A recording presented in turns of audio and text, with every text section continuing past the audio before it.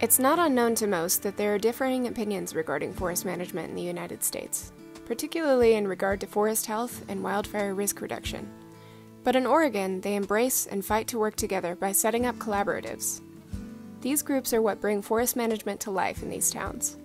Managing a forest is a very challenging thing. It's very complicated with a lot of moving parts, a lot of competing parties that have competing interests, and everybody sees it through the lens of their own interest. And so you end up with conflicts between recreation, environmentalists, development, logging industry, just to name a few. And so you want to manage the forest so you have a healthy forest. What does healthy mean? It's not just about one, timber, wildlife, or whatever. You're going to be charged with how to manage a lot of different things with competing interests, and how you work with those people through collaboratives, which we see a lot of these days, or other groups, is going to be really important to be able to move forward with management on particularly public lands. But in essence, what it is it's a group of stakeholders of all kinds that have been brought together that are all on a volunteer basis. And then there are some facilitators that are very helpful in helping to manage and facilitate and develop the collaborative itself. Through the work of the Deschutes Collaborative Forest Project and the people that have been involved in that for many, many years, that understanding of how everything's interconnected, that forest having a healthy forest allows you to have high quality outdoor recreation. It contributes to the economy, and they all kind of work together in sync. And so it's not so much about one value against each other, but how do they work in coordination and collaboration and trying to get to consensus. For all of those different interests, they have a different answer for that.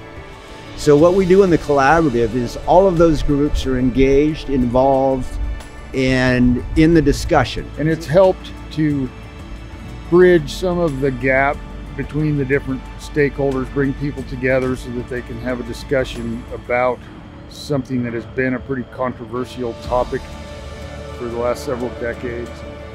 And it's allowed, with some success certainly, to bring people together so that you can kind of move the process forward and not just be mired down in argument and litigation. Spend a lot of time educating about forest restoration, a lot of times talking about prescribed fire and smoke, and being really effective at linking out to people who care about it, whether it's people who use the mountain bike trails like you see here, or otherwise, and making some more of those connections that we normally wouldn't make as we talk about forest restoration. So I give a lot of credit to the past and present and future members of the Deschutes Collaborative Forest Project for that. And so the bottom line with forest management is, how much is enough, or how much is the right amount?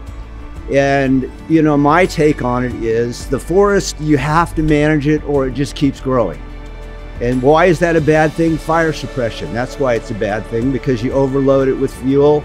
This is a very simplistic view, but if you get too much fuel, then you have a fire hazard. We don't have the option of letting fires burn anymore. There's too many people in the forest.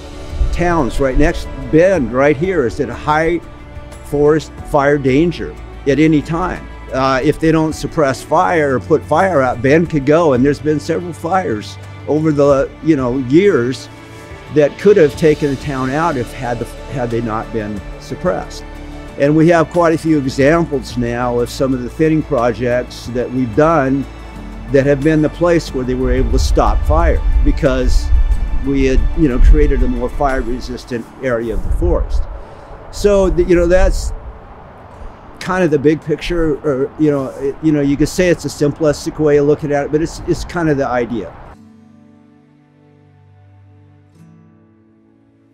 With the collaborative projects being a big part in Oregon's outreach for forest management and education, we get some insights from professionals about what it means to have a healthy and resilient forest. Healthy to unhealthy kind of depends on what the historic dynamics, disturbance patterns were. What we've seen over the last 100+ years is that we've removed fire, periodic fire from forests, and they've gotten more dense. Timber harvesting has accentuated that a bit because we harvested big trees and then we didn't manage the other younger trees, so we have these dense. Over the long term and over large spatial scales, preservation doesn't work. Conservation is a much better approach to things. Conservation involves regular maintenance, which in our case often now starts with restoration. So we talk about restoration and maintenance. Restoration is not to a particular composition or structure, because in the age of climate change, that may not have meaning anymore anyway. The 1800 Gilchrist forest condition may not have any meaning in 2050. But restoration of the processes, restoration of the disturbance ecology, those kinds of things that build in ecological resistance and resilience into those forests. Restoration of those kinds of things is an important concept, and maintenance of it going forward. And so they're now more prone to bark beetle, and also because they're dense, is that they're more vulnerable to, say, a crown type fire or more severe fire.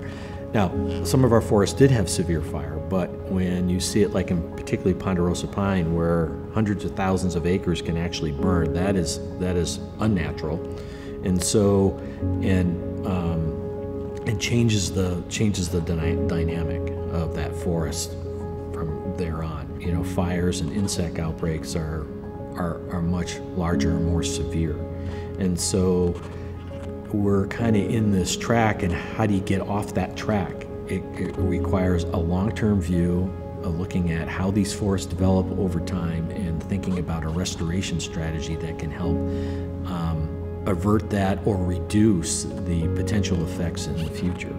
As time evolved, what everybody has realized, maybe not everybody likes it, but what they've realized is, hey, industry is a key part of our forests. Because if we don't have industry, what are we going to do with this stuff? Let it all burn up? Because that's a road you don't want to go down. You want a better solution than that. And maybe I don't like the total 100% solution, but I like 78 of it. But that's what forestry is all about. Forestry is about active land management to meet the needs of society using this amazing forest resource that we have out there that provides so many things to Oregonians and Westerners in general. Our forests are amazing. Yes, they are the timber and the jobs and the economy and the mills and all that kind of stuff. But they're also just carbon. If we get carbon markets, it is just scenery. It's aesthetic value. It's spiritual value to me. It's watersheds. 80% of our fresh water in the state of Oregon, comes from forested watersheds. So it's fundamental water quality. It's wildlife habitat for the really cute and charismatic stuff, or the stuff we hunt, or our fisheries connections, but also species that we haven't even thought about, the whole biodiversity thing. The forest is all these amazing things at once. It's those things together interacting with each other and meeting the needs of society. And it's also fuel. And that's what we have forgotten, is that it is all those things, it's all those things at once, but it is also fuel, and it's fuel that is going to burn. So I tell groups when I go speak to them, think of your favorite area that you like to camp or walk through or hike or look at as you drive down the road. Think of all of those areas. And I am here to tell you, they're going to burn. You just need to realize that because your assumption is it's going to always be there. It's like a postcard. It's going to set still and always be there. That's the preservation model. That is a failure. It is going to change. It's going to change slightly starting next week. It may change drastically starting next week. So you have to think about the forest as something that's dynamic and in that sense needs to be conserved. In our next episode, we hear from the community voices that share why they love Oregon and why forest restoration needs to continue.